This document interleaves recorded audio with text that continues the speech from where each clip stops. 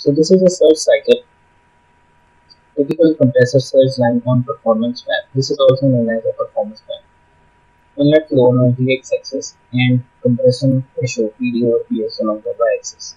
We see that the compressor flow starts reducing, and then this is the surge limit line. It goes beyond the surge limit line where the flow becomes negative and then it recovers. So this cycle is a surge cycle. The compressor is operating at 100% RPM, so we see that. And this is the time domain profile of the surge.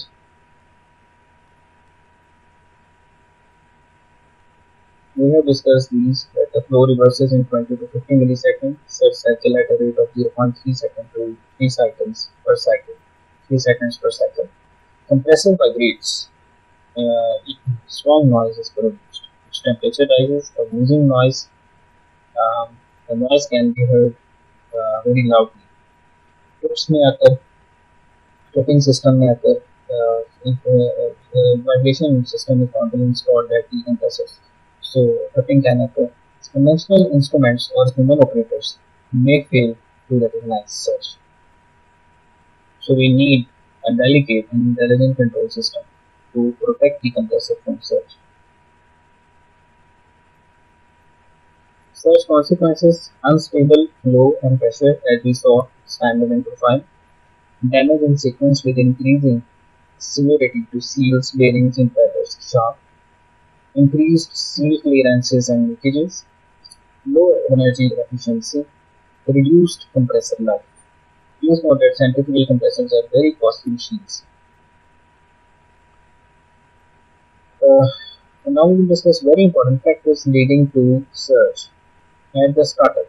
Startup is usually point where surge can typically come. Similarly, at shutdown we can observe surge at the compressors. Operation at the reduced throughput. When there is low flow condition, then there is a danger of and threat of surge. And there are also operation to heavy throughput. With the trips, suppose there is a heavy flow going and the system all of a sudden trips on certain fault. Then this condition is a very dangerous condition and a surge can occur. But at this stage, compressor shuts down, its PD decreases, and the pH can be greater. So reverse flow is possible from header to discharge pressure. So due to any power loss to the prime mover, operator errors, process upsets, load changes, if there are changes in the gas compositions, cooler problems, filter or strainer problems. Strainer problem, this is strainer is a device which is installed in series before the compressor to remove the foreign particles. So if the strainer is choked, low flow condition can occur, or the driver problems, that is the prime mover. Surge is not limited to times of reduced throughput. Surge can occur at full operation.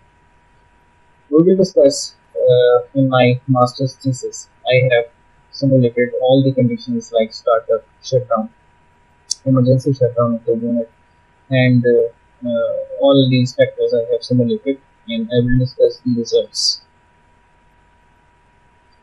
So our objectives would be with the anti-surge control system.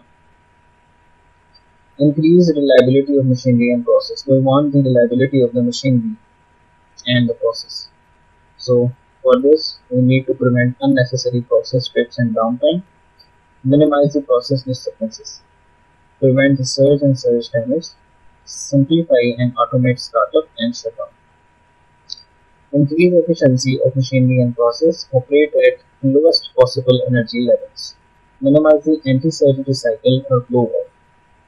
Please note that recycling is an energy wasting process. So we want such intelligent system that our recycle should be minimal. And we also need minimize set point depletion, maximize throughput using all available horsepower, and optimize load sharing of multiple units if there are compressors working in parallel.